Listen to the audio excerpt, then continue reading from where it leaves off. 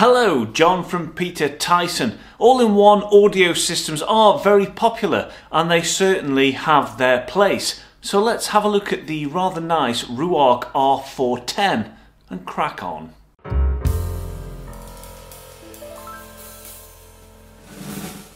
It's a very versatile all-in-one audio system with wireless streaming, built-in radio and a host of physical connections. It's made from real fused veneer, from discarded walnut that ordinarily would be scrapped, so it's a very eco-friendly audio system. The 1970s inspired styling looks kinda modern, but still retaining that little sprinkle of retro charm. The speakers hide behind the very well finished wood grille. Offset on the front, there lies a 4-inch TFT colour display for navigating menus, displaying album art, and it's relatively large but still looks neat and tidy like it belongs there. And it's all sat on rather neat and tidy aluminium legs. On top lives the distinctive Ruark roto dial, easy access to the usual playback controls, volume, source selection, favourites and menu navigation. In the box you will get a roto dial remote control that mimics the one on top of the R410. It connects via Bluetooth, so the range is excellent and it doesn't have to be pointed at the unit itself. There is no app.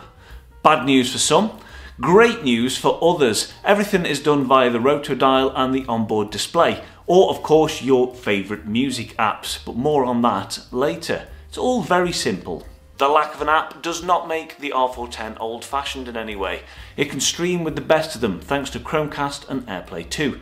This means it can join multi-room audio with other AirPlay and Chromecast speakers from a whole host of other manufacturers. Using your favourite music app with Chromecast or AirPlay, whether you use Apple or Android, is a fairly simple affair. There is of course Bluetooth HD built in if you prefer for a simpler connection, but it may not sound quite as good as the network streamed options. Along with Spotify Connect and Tidal Connect, there is of course internet radio, so you can dial into stations all over the world with your internet connection. If you prefer something a bit simpler, it does have FM, DAB and DAB Plus radio. All you need to do is screw on the included telescopic antenna. In terms of connections, there is mains power, obviously, a subwoofer output should you want to reinforce the bottom end, a nice touch. It's perfect for the Ruark RS1 Subwoofer. I will of course leave a link in the description as always. Come on, you should know me by now. There's a phono input with built-in moving magnet phono stage, analog RCA line in for a whole host of audio equipment, optical TOS link if you prefer the digital route. A really nice touch is the HDMI eARC connection. So if you've got your Ruark placed underneath the TV, you can use it as a rather fancy soundbar. There's a USB-C audio input, perfect for a computer or a USB CD drive. Wired Ethernet if you don't want to rely on the built-in wireless, and the aforementioned antenna connection for the FM and DAB radio. The sound is delivered via two Ruark 20mm silk dome tweeters and two Ruark 100mm NS Plus mid bass units. And underneath lies the tuned dual bass reflex system. You can tinker with the sound with adjustable bass and treble settings. There's a stereo plus 3D audio enhancement which is worth playing with, and automatic adaptive EQ can manipulate the sound depending on what volume you're playing at. The Ruark R410 is not just a one-trick party speaker, it actually sounds very good.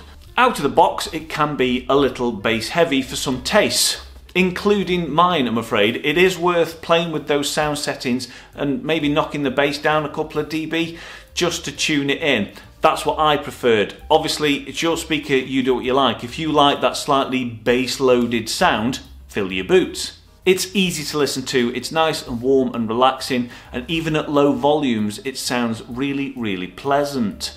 It's never harsh or brash, it's just easy. Whatever you throw at it, Beethoven, Katie Melua, Foo Fighters to Infected Mushroom, it all just sounds pretty sweet. Obviously, I have to talk about some sort of alternative, and it's right in the firing line of the rather lovely Naim Muso 2nd generation.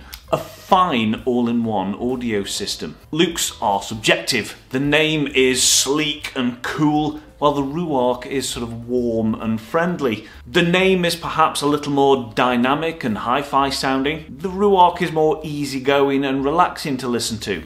The Naim has a really good app for control and updates and the like. The Ruark has a built-in screen, and the roto-dial twiddly knob is really nice to use. To be fair, you're going to have to decide for yourself. I'm not calling this one. Maybe I'd just take the Sonus Faber Omnia to avoid having to choose.